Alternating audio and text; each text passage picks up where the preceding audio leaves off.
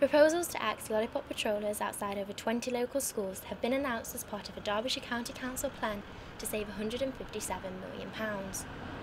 If given the go-ahead, the proposal will see 36 Lollipop men and women axed across Derbyshire because they work on roads where there is already a traffic light or zebra crossing. The authority has said that it must save money because of harsh cuts in government grants. Many wardens themselves and local communities have been fighting hard to save their local traffic posts with petitions and fundraisers in desperate attempts against council cutbacks. Janet Cottrell has been the local Lollipop lady in the small village of Pinkston for over 15 years, and along with over 30 other traffic wardens, faces the prospect of losing their job due to the cuts. They've not come out and looked properly at the crossing and another road that I have to cross them on. It's on a very busy four-ways road. Zebra crossings right up to Edgett Road, and it's just busy, busy, busy.